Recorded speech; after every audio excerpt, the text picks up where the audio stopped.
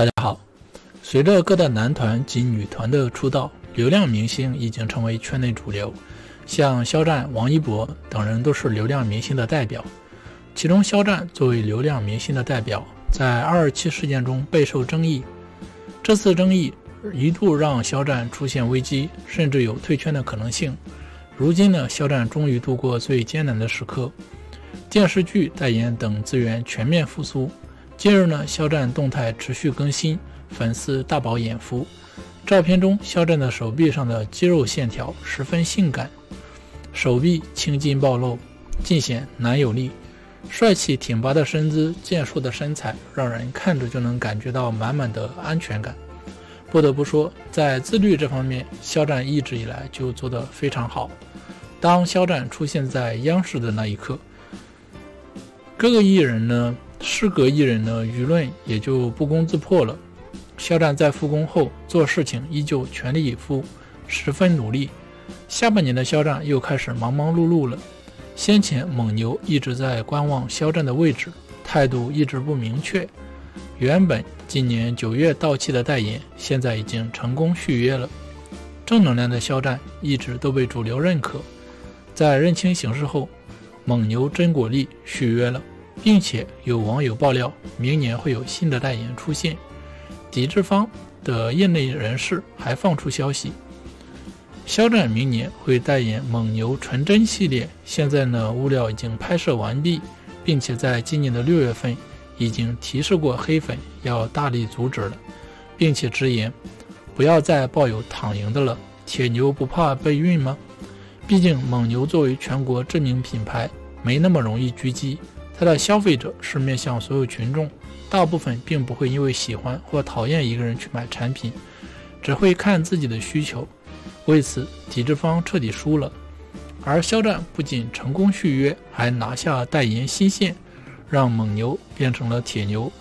如今，肖战用自己的实力换来了品牌方的认可，主动续约。没有永远的敌人与朋友，只有永恒的利益。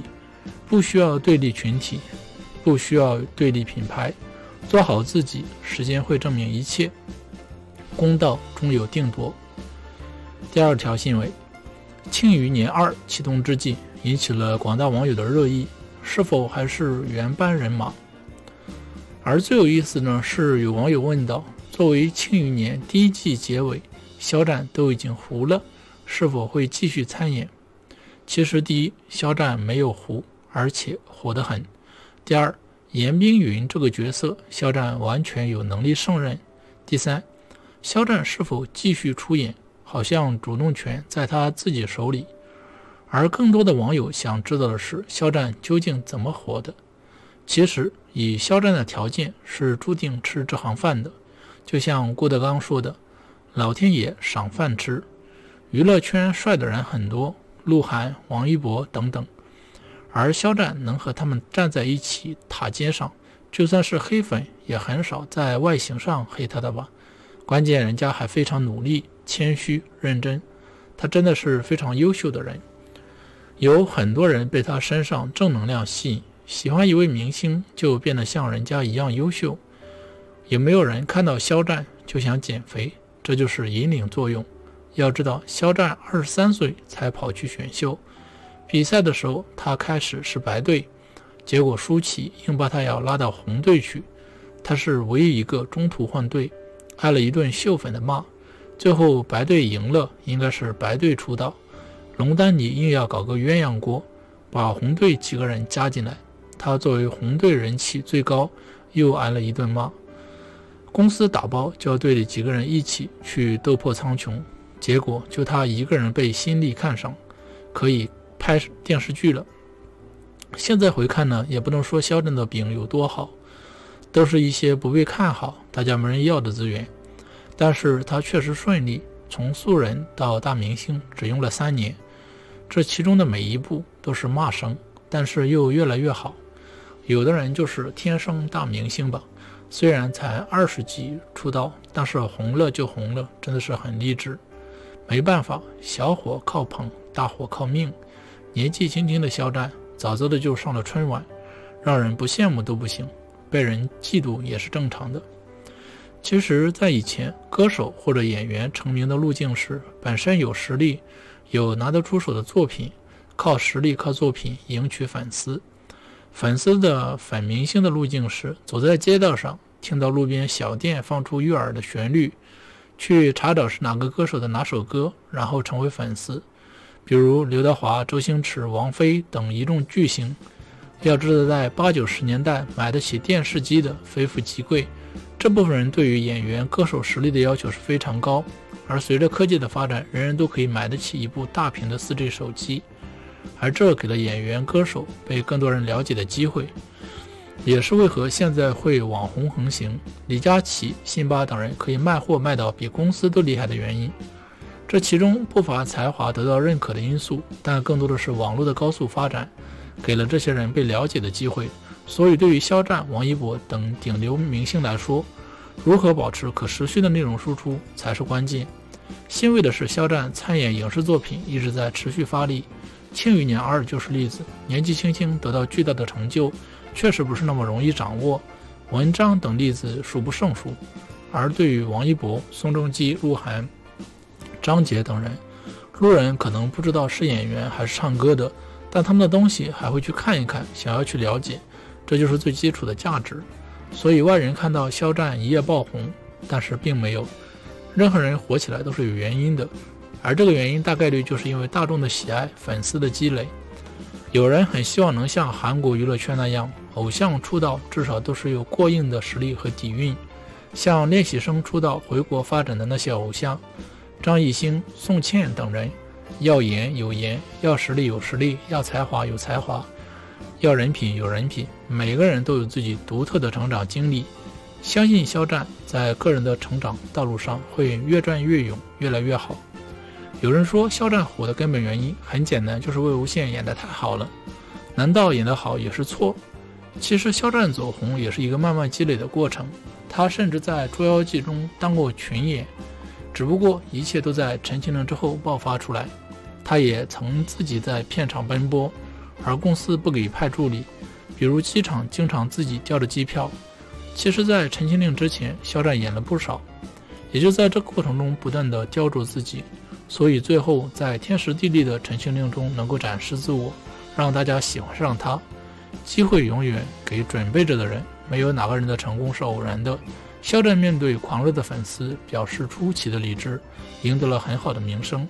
而粉丝已经达到1000多万的肖战，每个举动都受到万千瞩目，粉丝对于他的爱已经达到了无以复加的程度，他的每一部作品都受到强烈的追捧。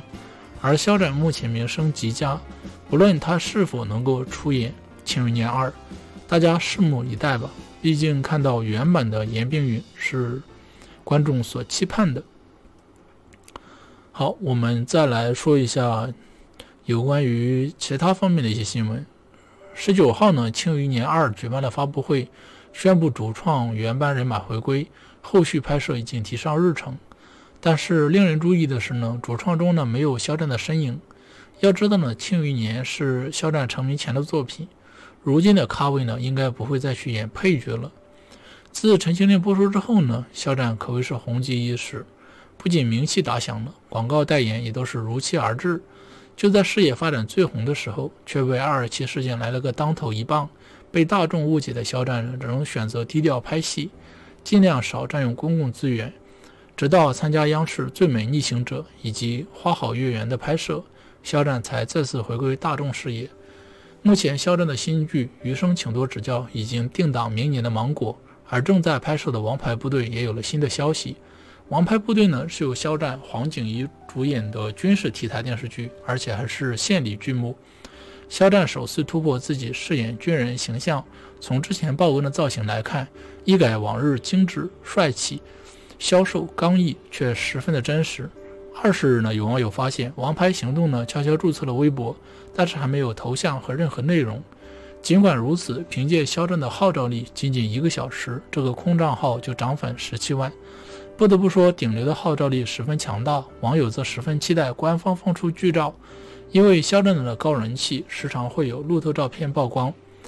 路透照片呢，会因为角度等问题，显得艺人十分奇怪难看，而且路透会影响剧集的拍摄，对艺人本身都会造成不良的影响。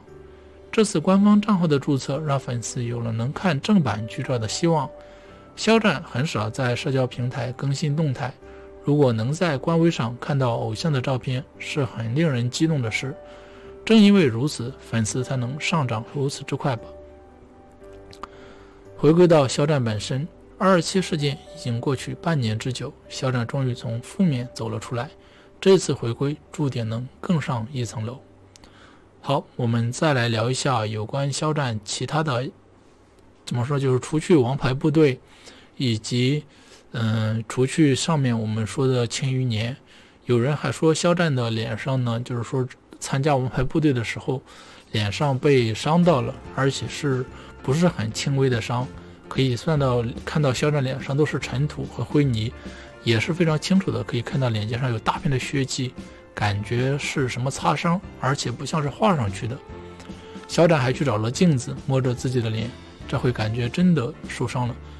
其实拍摄这种军旅题材呢，到处肯定都是爆破的场面，有可能肖战不一定注意挂了彩，但是可以看到肖战脸上没有痛苦的表情，而十分淡定，仿佛是家常便饭。希望肖战能够好好的，能够早日看到他的一些作品。好，今天针对肖战的视频就到这里，非常感谢大家的收看。如果大家喜欢我的视频，欢迎关注我的频道，点赞、分享、转发。我们下期再见，拜拜。